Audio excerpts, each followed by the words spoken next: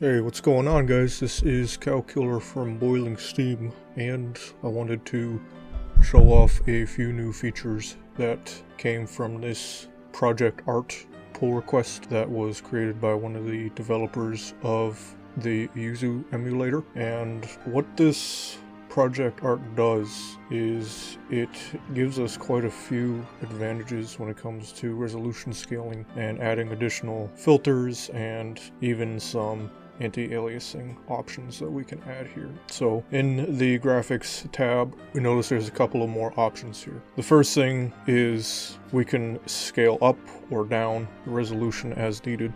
So if you're using a 4K monitor, for example, you can scale up to get better picture quality, which is going to be much better looking for higher resolutions. But this has to be changed without the game running, as you'll see, because the option's grayed out. We also have window adapting filters. Now, what these filters are going to do is this can make the graphics look sharper, and I will demonstrate that in a minute here. And then, of course, we also have FXAA anti-aliasing to fix jagged lines to make them look smoother. Here I'm running Super Smash Bros. Ultimate, and I'm just going to go ahead and change the filters here so you'll see the difference in the graphics quality. So by default, every game is going to use bilinear. Bicubic is going to slightly decrease the quality, but this will be very useful for emulating games at lower resolutions. And if we go to the Gaussian filter,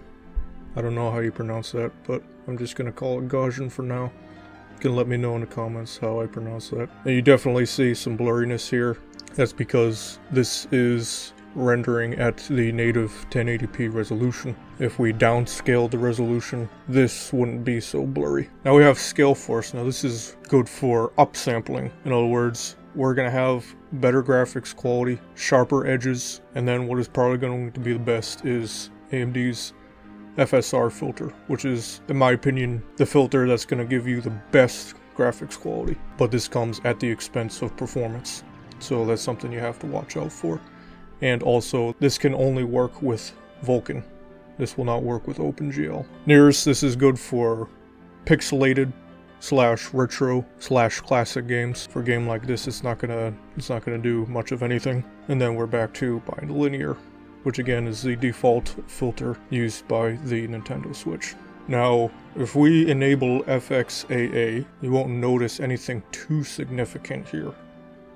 If we turn that on, if anything, the graphics quality looks slightly worse, whereas if we turn that off, the graphics quality is a bit better. So I'm guessing Super Smash Bros. Ultimate already has FXAA built in, and this would be an option for Switch games that don't already have it built in. The next thing I want to showcase is the scaling options. So right now, this game is being rendered at the native 1080p docked resolution. Now notice difference in quality when I switch to 4K. You'll notice that the performance took quite a hit, especially while recording. Without recording, the frame rate still remains at 60 frames per second, but during recording, the frame rate, as you can see through Mango HUD, is less than half. If your GPU can handle it, by all means, upscale the resolution. The higher the resolution, the more VRAM your graphics card is going to need. So keep that in mind. Currently there are 2 games that are known to not work with the resolution scaler. That is Paper Mario the Origami King and Crash Bandicoot 4. However, there is a workaround for Paper Mario by downloading the mod provided in the Yuzu blog post. There isn't just resolution and filter options that are added with this PR. There were also a few bug fixes for Bayonetta 2, Pokemon Sword and Shield, and Yu-Gi-Oh! Legacy of the Duelist. Some blurriness was fixed with the former 2 games, and certain models that were not rendering with Yu-Gi-Oh! Have now been fixed. So that's going to wrap up this video. We're going to have more details on Boiling Steam, so head over there if you want to find more information as well as how to compile this PR yourself. Thanks, and have a great day.